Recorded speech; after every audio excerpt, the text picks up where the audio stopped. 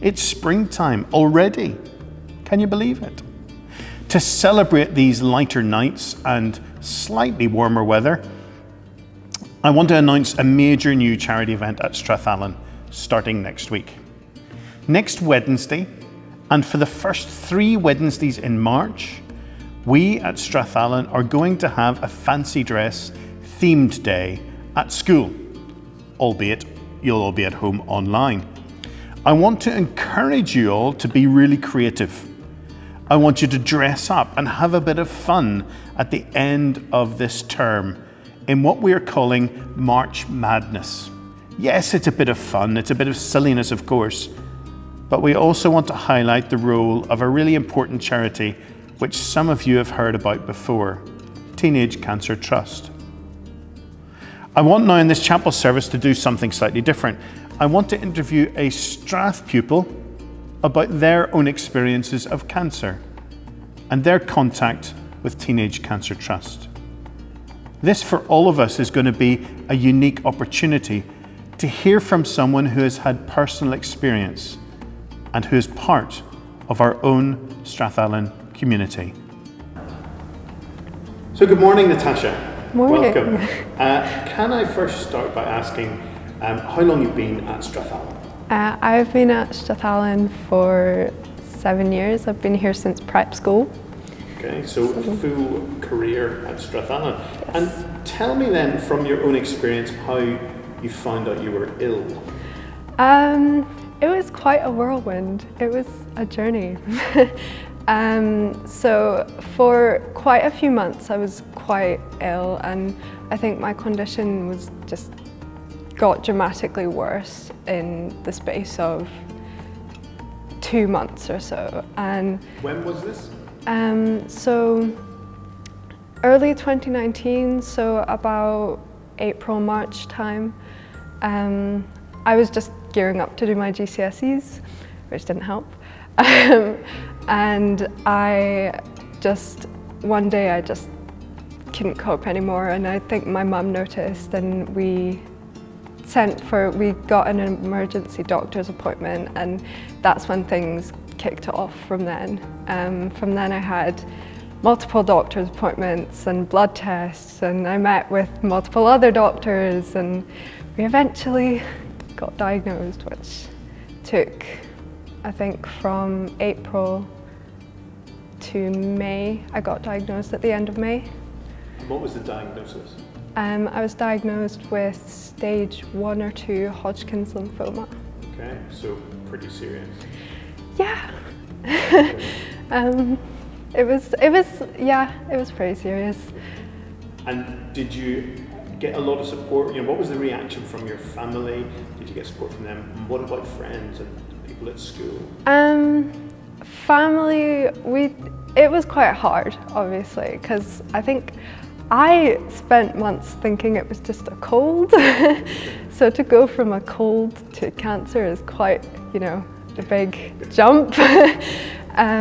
But, we stuck together as a family, and we came together, and we were like, we're going to go through this together. I wasn't going to be alone, And my friends, because it was around exams, which was a really difficult time anyway. So I told my friends, you guys focus on your exams. Like, I'm okay, I'm going to be okay. I always knew I was going to be better, I was determined. I was like, I'm getting better.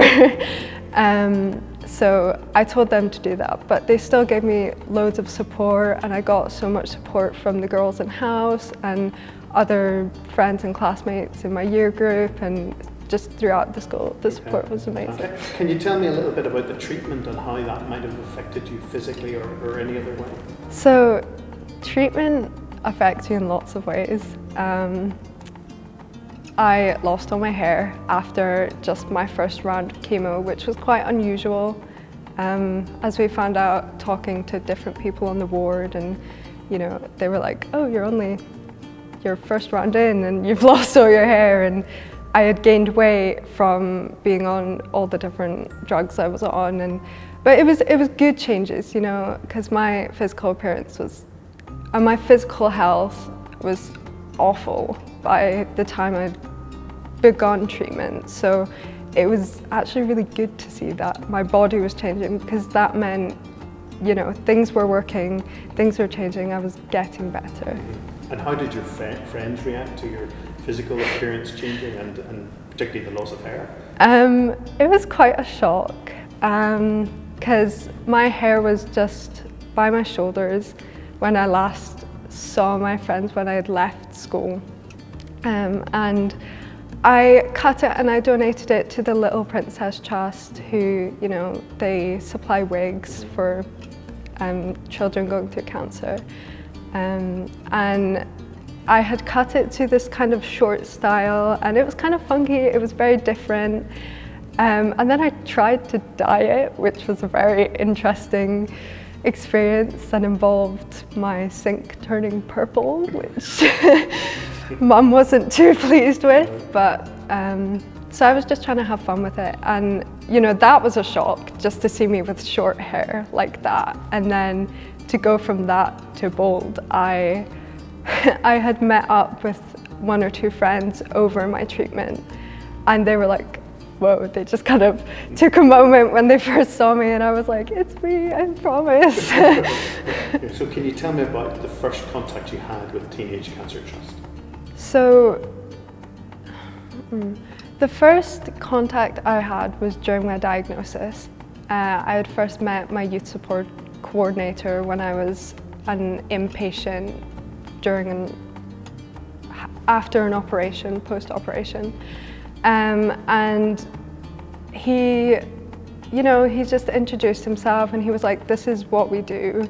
And basically, because I was being treated in a children's hospital, so I was on a children's cancer ward, and the way the ward was it was just like one long room with a bunch of beds and a couple rooms off to the side, but it was just children. It was very young kids, actually. It was quite a shock to see. It was very like, whoa, okay. And a lot of the time I would be the only teenager on the ward during my treatment. And when I was being diagnosed, when I was having when I was after my operation, you know, I was the only teenager on the ward at that time. But luckily, because of Teenage Cancer Trust, I got a room to myself in this, it was very cute. They call it a hub, and it's like, it has a little room and it has a couple chairs and an Xbox and a TV, and it's just for teenagers, you know, none of the little kids are allowed in there. It's quiet, it's away from the smaller children, and it's away from all that chaos, I suppose, and it just lets you be by yourself, which is nice, and you know, it's lonely, but it's nice. So it obviously fills a real role there in terms of giving you something tangible whilst going through treatment. Yeah. So a worthwhile charity. Have you, at this stage as we talk 2021, are you clear of cancer now? What's the prognosis? What's happened with your treatment and your cancer and everything else? Yeah, so I finished my chemotherapy in October 2019, so it was a short but hard stunt of chemo, but I'm over a year in remission and I'm really good health. Good. So I'm pleased to see that, and thank you very much for doing this today. One final question, have you taken your involvement with the charity any further? Yeah, so I still keep in contact with the group of teenagers I know through Teenage Cancer Trust.